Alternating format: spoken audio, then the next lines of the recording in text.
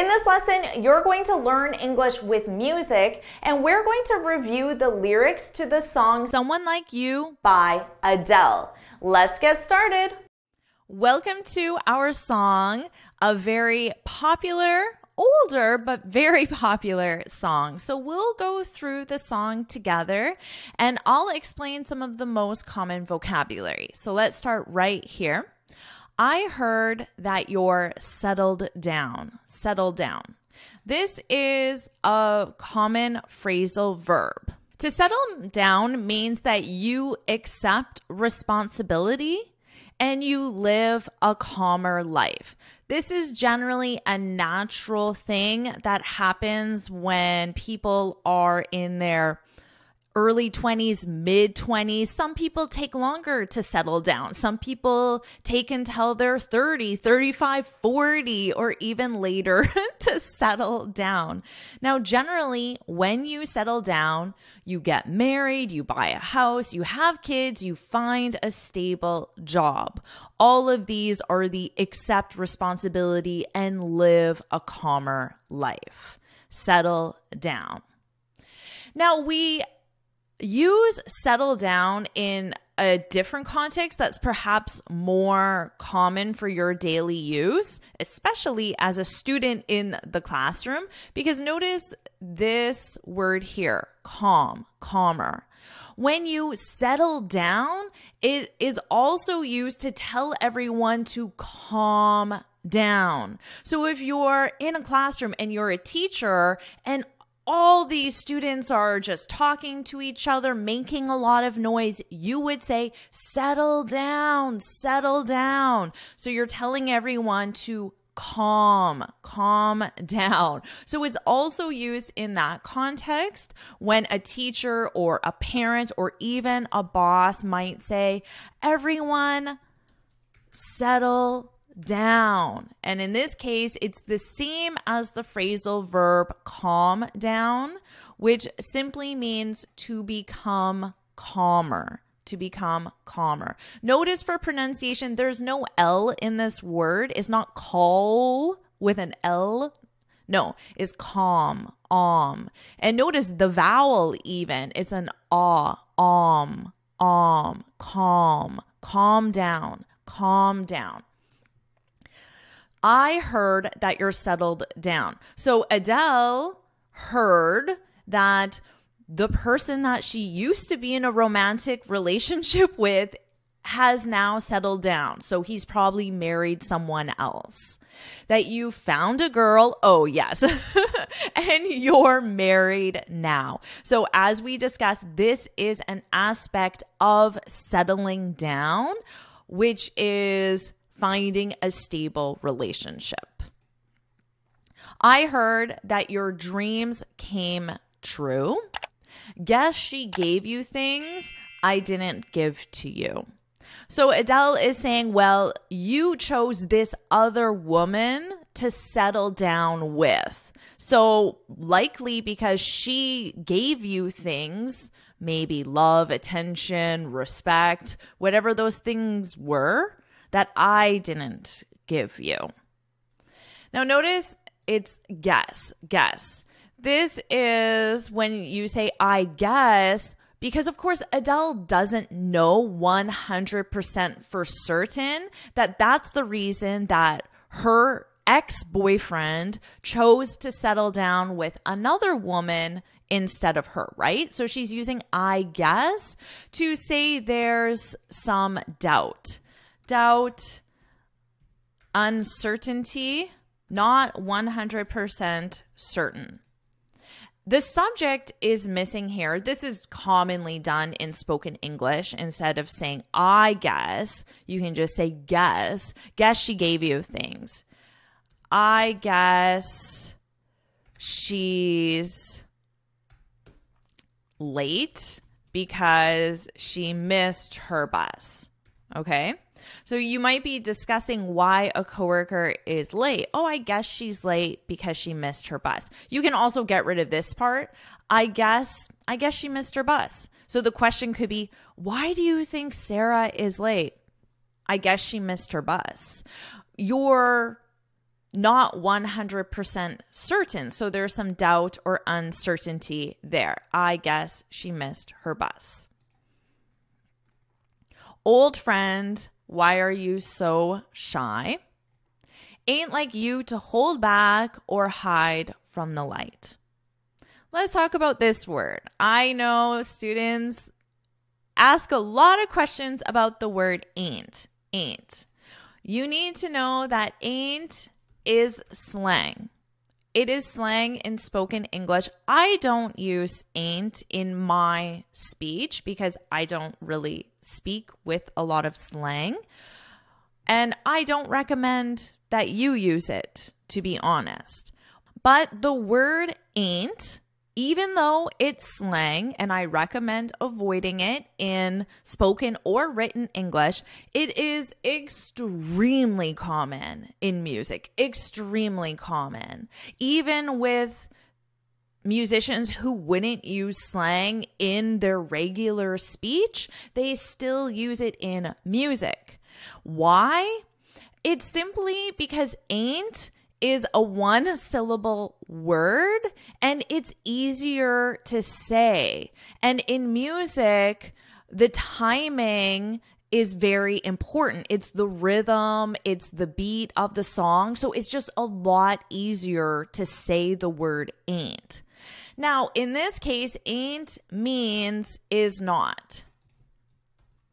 It isn't or is not, which means isn't as a contraction. So notice, isn't, two syllables, ain't, one syllable. Rhythmically, it's easier to say ain't and it changes the sound of the song. And that's why it's just very common in music. It isn't like you to hold back. Ain't like you to hold back. Again, I don't recommend using it in spoken English, but you will hear it all the time in music. What does it mean to hold back? This is when you stop yourself from showing an emotion or you stop yourself from sharing your opinion.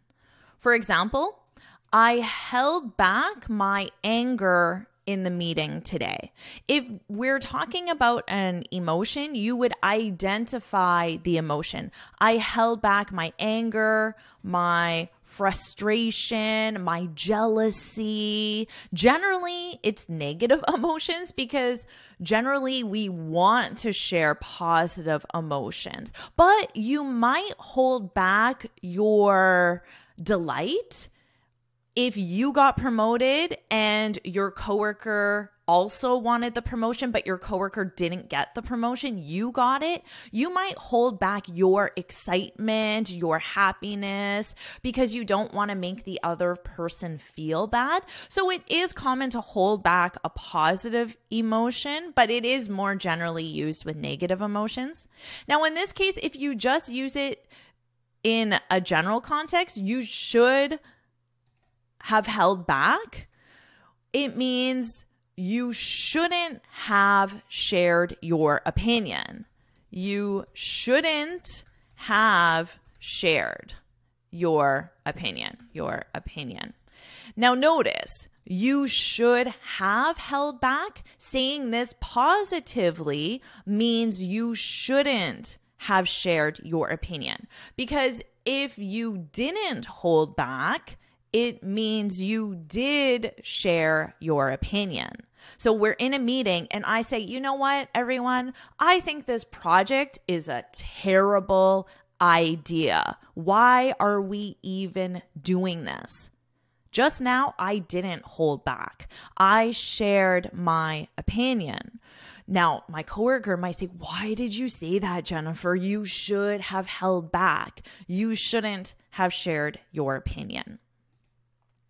So Adele is saying that it's not like her ex-boyfriend to either not share his emotions or not share his opinions. So maybe they're talking, but he isn't really discussing his new life with his new wife, his new house, his new kids, things like that. Let's continue on. I hate to turn up out of the blue. Okay, right here. We have a phrasal verb, to turn up, and we have an idiom, out of the blue. Out of the blue means unexpected. Unexpected. Now she says uninvited, but it's almost implied with the expression out of the blue. Because if you turn up, which I should tell you what this means, I hate to turn up. This just means arrive at a place. Now, most likely, Adele turned up at her ex-boyfriend's house. Knock, knock. Oh my God, it's my ex-girlfriend. Out of the blue. I wasn't expecting to see my ex-girlfriend at my house, which I own with my new wife, right? So she arrived at a place. We don't know what the place is, but most likely it's his house. It could also be his work. It could be his favorite restaurant. And she knows he goes to that restaurant every Friday night, and Adele turned up out of the blue. She arrived at that restaurant because she knew he would be there, and it was unexpected. He did not know she was going to come uninvited. But I couldn't stay away. I couldn't fight it. So if you stay away, it means you leave him alone. You don't turn up, and you don't turn up out of the blue, which means unexpected. So of course she didn't say, hey, I'm coming over. If she texted him and said, I'm coming over, that isn't out of the blue because it's expected. Now we use out of the blue a lot. You might say, my boss gave me a promotion out of the blue, which is a really good thing, right? My boss gave me a promotion out of the blue, which means I wasn't expecting it. I didn't know that he was giving promotions to anyone. He didn't mention that. Out of the blue, out of the blue. Notice the pronunciation of this because we really combine these two words to sound like outa, outa, out of the blue, out of the blue. My boss gave me a promotion out of the blue, out of the blue. All right, let's continue on. I had hoped you'd see my face and that you'd be reminded. Okay, so Adele turns up. She arrives at his house, and she had hoped that her boyfriend, her ex-boyfriend, would see her and be like, I miss you. I miss you. I'm so happy you're here, because you'd be reminded. So when you're reminded of something or someone, you have memories of them. So maybe her ex-boyfriend, he sees her, and then all of a sudden, these positive memories come back to him. That for me, it isn't over. So by saying it isn't over, Adele is saying she still has feelings for this man. She's still in love with him. Because we use this a lot in a romantic context. It's over. It's over. If I say to you, what am I doing? It's over. I'm ending our relationship. So this is used to end a romantic relationship. It's over. It's over. But Adele is saying, for me, it isn't over. I still love you. I still have feelings for you. Never mind, I'll find someone like you. So now the song, although she's confessing, admitting she still loves this man, now she's changing to saying, I'll find someone like you. So I'll find another man who has the same characteristics, personality, maybe even appearance that you have. I wish nothing but the best for you. Don't forget me, I beg. So when you beg, you're saying, please, please, please. So this is a verb, to beg. You might say, I begged my boss to let me leave early today, but he said no. Children beg their parents all the time. Oh, please, please, can you buy me this? Can you take me here? Can you do this for me? Children commonly beg. Adults, it's not, I guess, as common to beg, but still possible. I begged my boss to let me leave. Notice you beg someone to do something. That's the sentence structure. So you might say, my kids have been begging me to take them to Disney World. This is something that I personally begged my dad to do over and over again as a child, and he never did take me to Disney World. So it did not work. It was not successful for me, but who knows? Maybe it's successful for you. And then, so how do you beg? You just simply ask over and over again, or you try to provide different reasons why. I'll remember you said, sometimes it lasts in love, but sometimes it hurts instead. So that's a very poetic thing to say. If it lasts, obviously it means you stay together as a couple. If it hurts, it's probably because the relationship is over and he said, it's over. It's over. And then she repeats it. Sometimes it lasts, but sometimes it hurts instead. You know how the time flies. I think a lot of students know this expression because they have it in their own native language as well. But when time flies, this is an idiom to simply say that time moves very quickly. Time flies. So if you're working on a project and then all of a sudden you look at your watch and it's 5 hours later, you can say, wow, time flies, time flies. Only yesterday was the time of our lives. We were born and raised in a summer haze. I don't know what a summer haze is, to be honest. Bound by the surprise of our glory days. I hate to turn up. Okay, we already reviewed this. I hate to turn up out of the blue. Okay, we reviewed this. And then this is the chorus. So we reviewed this as well. Here's a different part of the song. Nothing compares. No worries or cares. Regrets and mistakes, they are memories made. Let's take a look at regrets. A regret is something that you wish you didn't do or say. So something you wish you didn't do or say. The important thing about regret is that it is a gerund verb. I regret breaking up with him.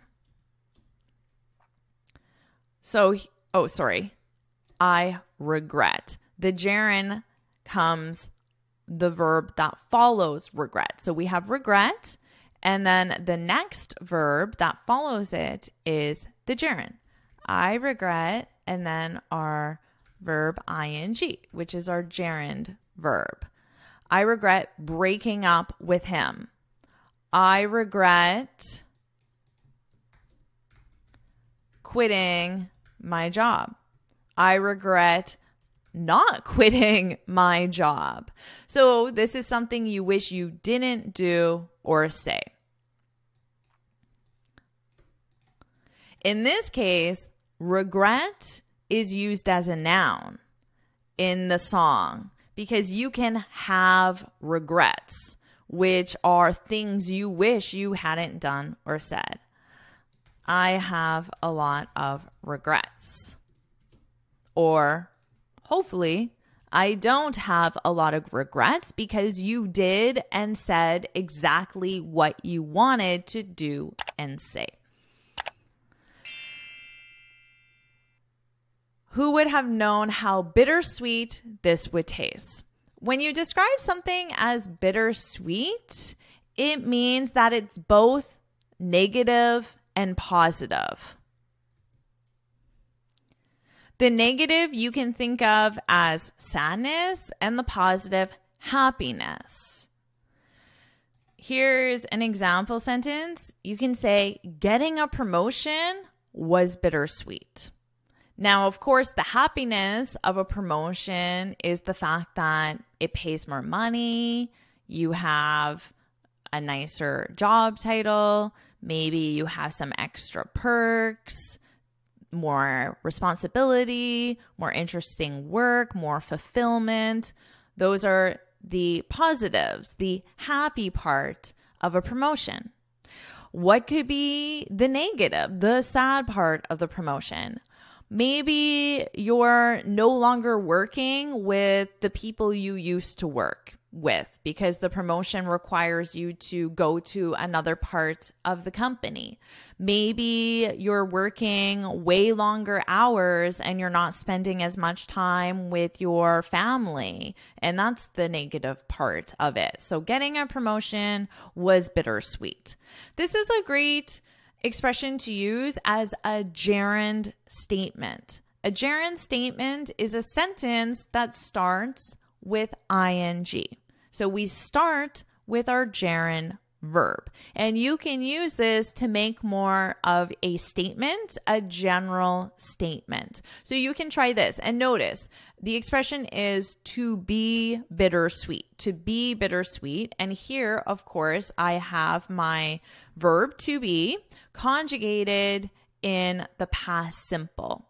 I could say getting a promotion is bittersweet if I want to say that the emotions are still taking place now, but maybe my promotion was last year, so I'm more talking about at that time of that transition. It was bittersweet. So maybe finishing university was bittersweet. Of course, it was positive because you don't have to study anymore, but it's negative because of whatever reason. So lots of things. So you can try an example in the comments and try it with a gerund statement, and don't forget to conjugate your verb to be. Okay, and this is the same. Our bag, I'm seeing if anything is different, but it looks like it is the exact same thing. And then she just repeats it. And that is the end of the song. So what I recommend now is to click the link here. This PDF is available in the description and it's available in the first comment, and you can click the link here and then you can listen to the song with the lyrics and you can follow along. You can listen to the pronunciation as well and hear all of your new vocabulary in the song, and share in the comments as well what's your favorite new word from the song. I'm excited to know. I hope you enjoyed this song.